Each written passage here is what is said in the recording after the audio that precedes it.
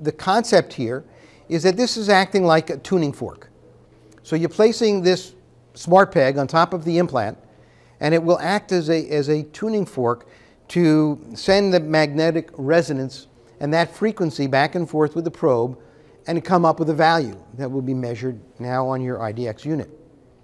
And so we can see it here, and we're measuring the smart peg versus the probe, and we'll come up with a value.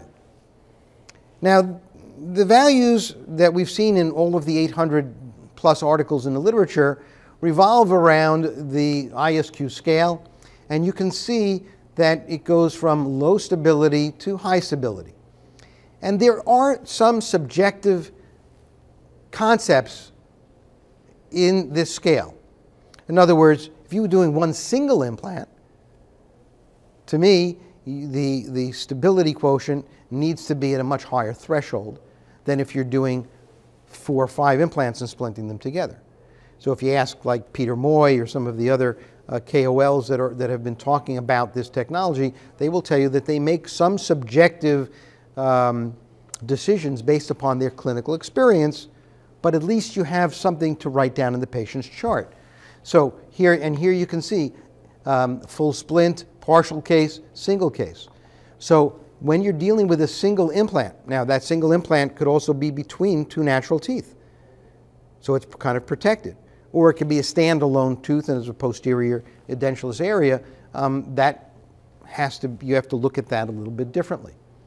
So the ISQ values that you may see that people have printed or published in the literature talk about the scale that you see here, but those numbers have to be taken in consideration with the actual case that is taking place.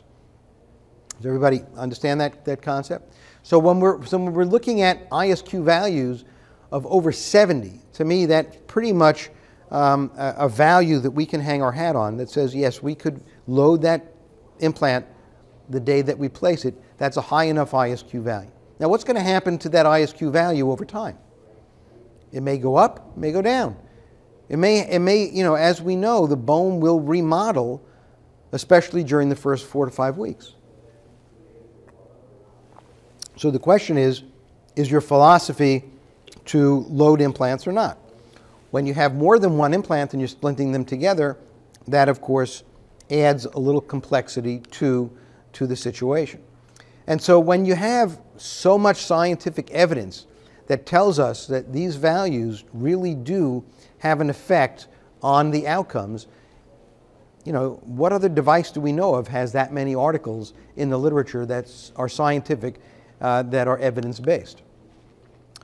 So when we take the measurement, again, we can measure this from different angles. We can measure it from the mesial, from the distal, or from the facial and the lingual, or from the occlusal. And we may get different values based upon the surrounding bone.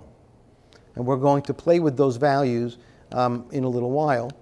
And you may come back, or here we see what we're measuring from a different position here. And there should be, let's see if this, oh, you know what, maybe this is not. Here we go.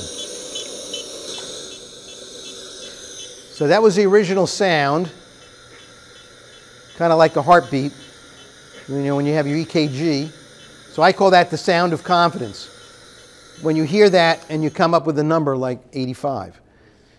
So here's our temporaries on that particular case. We did immediate extraction, immediate restoration. At that time, we were still using cotton. We don't use cotton anymore. Now, when you look at the restorative phase and you see 5 implants that are pretty parallel, again, this was done freehand. The soft tissue is starting to fill in. We have the values that we went in with. We remove this at 8 weeks. We take our impressions. So now we know that we can do this. And again, I apologize for the projector. We were originally supposed to restore this in 3 different ways. That didn't happen, so we ended up just restoring it with a conventional fixed restoration. So this would be a normal type crown and bridge type case that you can see on 5 abutments. The soft tissue is starting to work in, and the color is definitely way, way off. but the result ended up being very nice for this particular patient.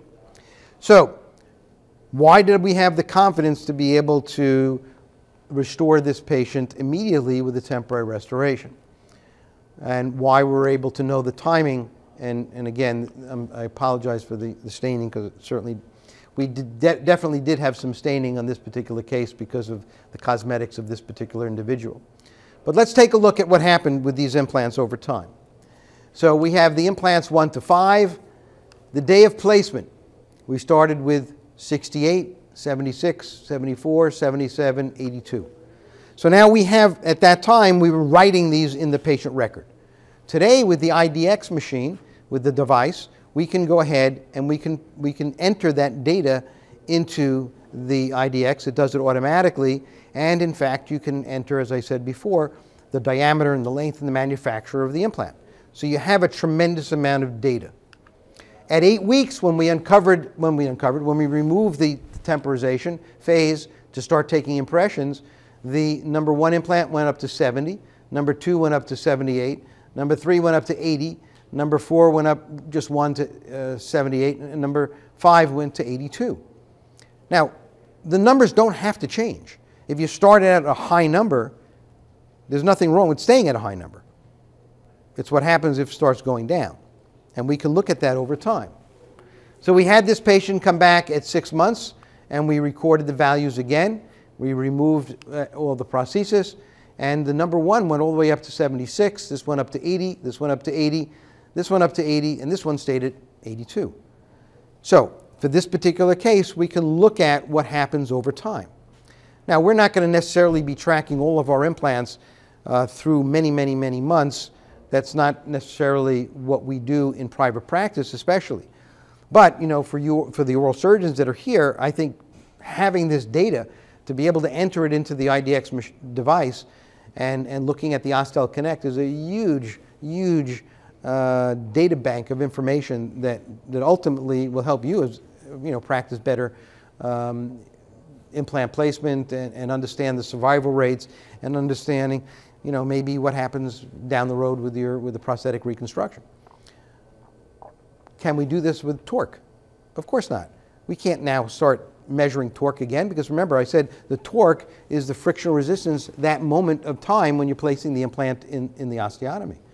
So we're going to measure torque in a little while, but when we come to this situation where we have to look at an implant over time and knowing when to load it, these values that we get with our ISQ, with the resonance frequency analysis, become very important.